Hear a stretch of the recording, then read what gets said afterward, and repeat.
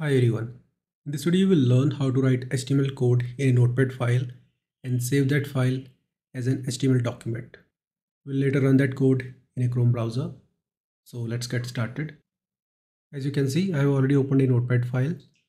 We simply need a basic HTML structure here. Let me copy and paste it.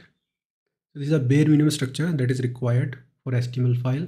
We got the doc type, the HTML tag, the head tag, the title, the body. We are going to display a hello world on the screen, so we are using h1 element here. Now let's save this file. Because it's a text file, we are getting .txt extension here. Let's make it all files and save it as index.html. Now let's open this file in the browser and this will be the output.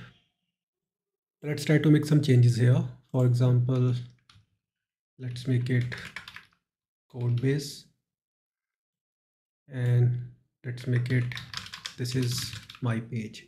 Save it, reload this web page. So you can see the title is changed as well as the text content. So this is how you can write HTML code in Notepad file. I hope you got the point how it actually works. See you in the next video. Have a nice day.